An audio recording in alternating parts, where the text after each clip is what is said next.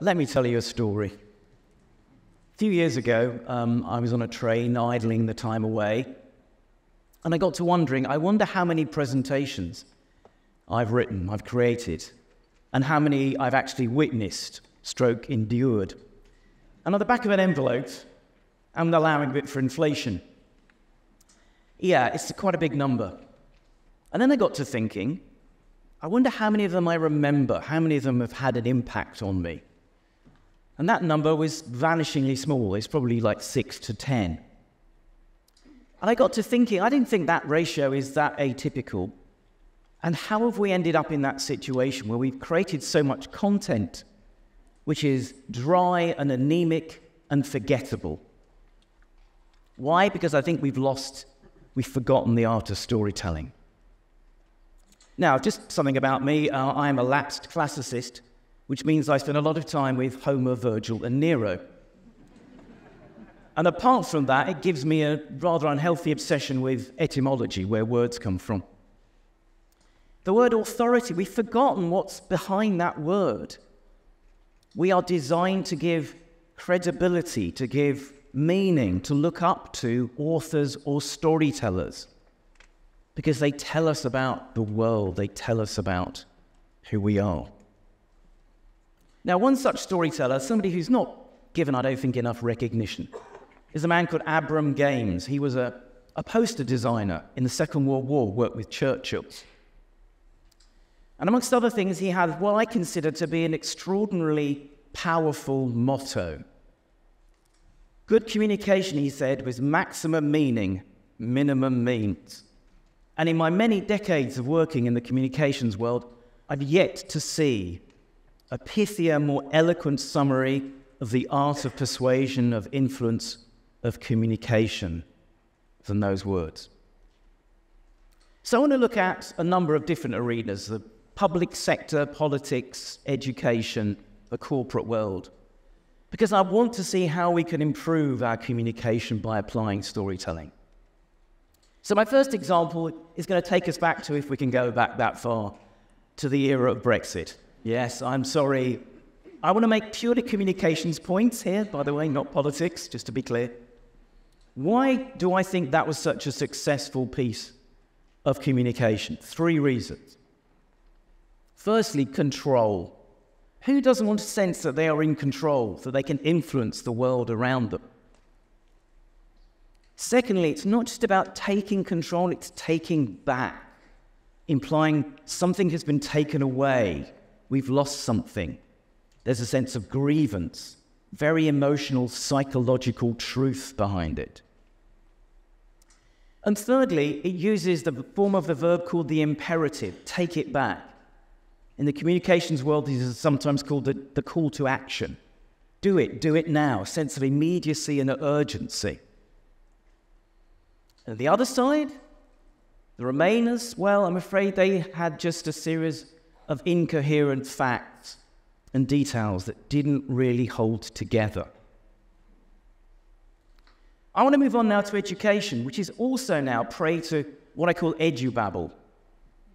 I'm going to hear about scalable rubric-based assessment. Me neither. Or children talking about when they're 6 or 7 coming home to their parents. What did you do today? Well, we started off with the non-negotiables.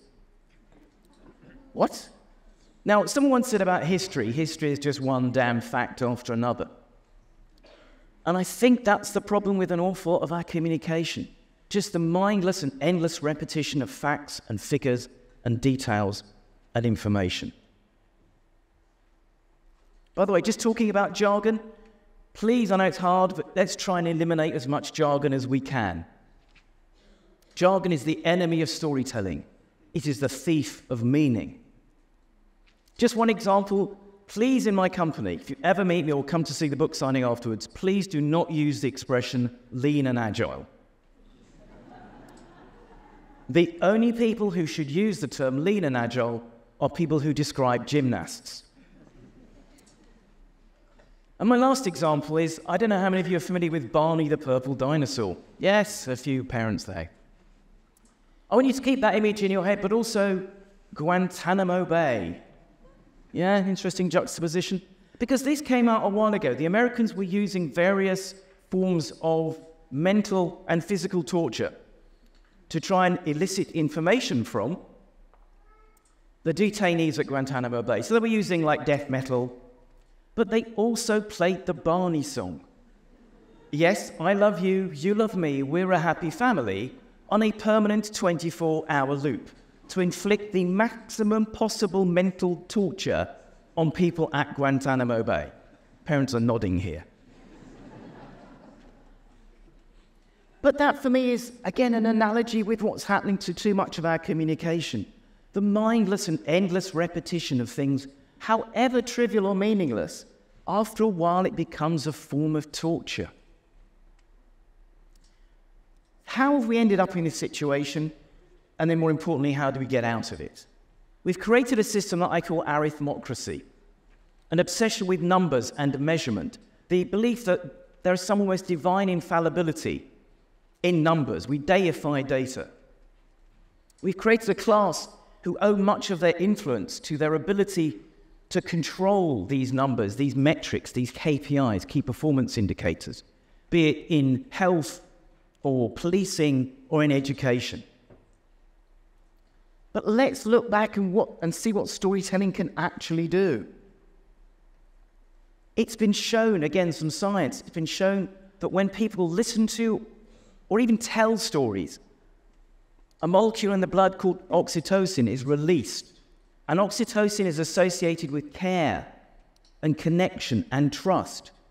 We literally chemically designed to trust people who tell us stories.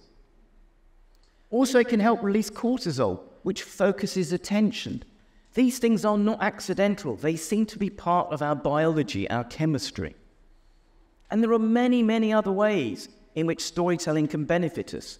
Here's an experiment about memory. When people are asked just to remember a list of various words, they can only remember about 13% of them. But if you give it embedded in a story, that figure rises to like 90%. There are so many reasons why storytelling is underappreciated. But also it's universal. There is no demographic group, no race, no culture on earth that doesn't have storytelling. The same, however, cannot be said of PowerPoint or Excel. Anthropologists have delved deep into the Amazon jungle and discovered a tribe that doesn't use spreadsheets. Sorry, Sir David. But also, storytelling is brilliant because it identifies and amplifies emotions. Now, this is the Phoenix Cinema in North London, the oldest continually running cinema in the country. I was a trustee of it for many years. Again, going back to what it was like during COVID when we couldn't go to the cinema or the theatre or see a gig, what was it we missed? We missed sharing emotions. Laughing and crying together at a Richard Curtis rom-com. Squeezing up next to someone when there's a scary movie. Or coming out of a Wes Anderson film and agreeing that was the most Wes Anderson film he's ever made. But there's one other thing I want to talk about, which is that we do this naturally. I don't really have to teach people about story because it's something our brain naturally does. It sees the world in the form of storytelling. Now I'm going to show you a very old clip now from an experiment carried out by some German psychologists in the 1940s called Heider and Simmel. And they showed their subjects this film and just asked them to describe what was going on. And I'm going to get you to do that now. So you're going to see some things in a minute, and I just want you to sort of look at what's happening. Yeah.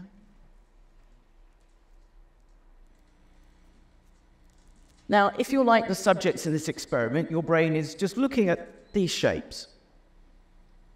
But you're doing more than that. Your brain is spinning a story. It's saying, actually, the big triangle and the little triangle are fighting, and maybe they're fighting for the affections of the circle, and the circle is... Because you don't just see a story in there, you construct it. You construct characters with motivations, with drives. Your brain naturally thinks in the form of a story, and in particular, conflict, which I'll come back to later. So how do we thwart the evil empire of the arithmocracy. Let me give you 3 tips.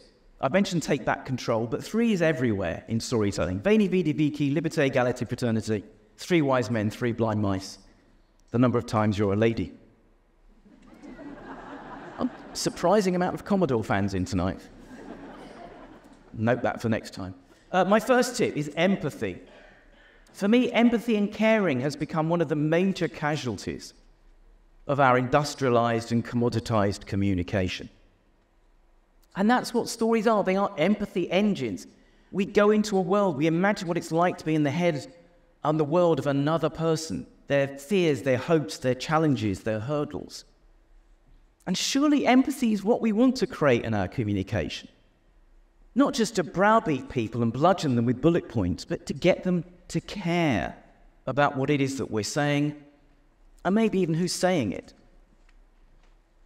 Let me tell you another story. So a few years ago, I was working with an ad agency, and they had a problem. Their creative department were not getting on well with their planners, the strategists. So they asked me to interview the creative people. And one of the senior art directors, she said, here's the way I define a good planner and a bad planner. She said, a good planner is like a radiator. They radiate light or heat or insight. But a bad planner is like a drain. When they come into the room, all of your life force and all of your energy drains away. Yeah, you know, anyone knows drains in their lives? Okay, you don't have to name them, you can see me later. And again, I think that's what storytelling is good at doing. By the way, the worst thing you can be is a drain who thinks they're a radiator. My second tip takes us back again to my classical background, Theseus and the Minotaur. Ariadne gave Theseus a golden thread to help him find his way into and then safely out of the labyrinth where the Minotaur was. A good story has a thread that holds things together. It can be a point of view, an argument, a hypothesis, or what if. But you need that to avoid the possibility of just giving people one damn fact after another. And I'll give you a tip. Here's a great tip about using storytelling and golden threads. Storyboard it. Creative people do all the time. Post-it notes. No facts, no numbers, but just storyboard the logic of your thread. I did one recently for a client where I said to them, look, the problem you have is if you don't listen to our advice, your brand will be dead in 5 years. That was the thread. And talking about threads, and again going back to my favorite topic of etymology, it's amazing how much that language appears everywhere. We talk about weaving a tale, or spinning a yarn, or fabricating a story. But there's also another word which is hewn from the same etymological cloth, which is everywhere we go, but we've forgotten where it comes from. The word text comes from the word textile. It means what has been woven together. So empathy, the golden thread, and as they say about PowerPoint, you're never more than 5 slides away from a cat.